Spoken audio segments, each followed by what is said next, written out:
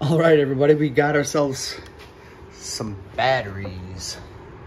Some deep cycle batteries, AGMs, 80 amp hours, Duracell, as you can see. Got ourselves a fancy charger as we figure out if we're gonna charge, individually at 12 volts, or when we have these in series, if we have a way of charging with 24 volts all at once. That's way down the road when we have our structures built outside. That's fun. And then of course we're getting going on where these batteries are gonna sit in here.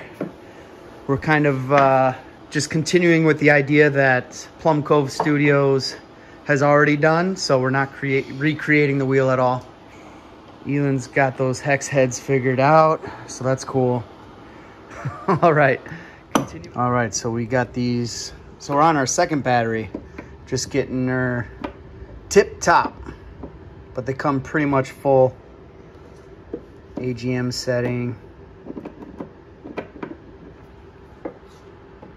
Cool. Now on to the base. We'll get that going right now.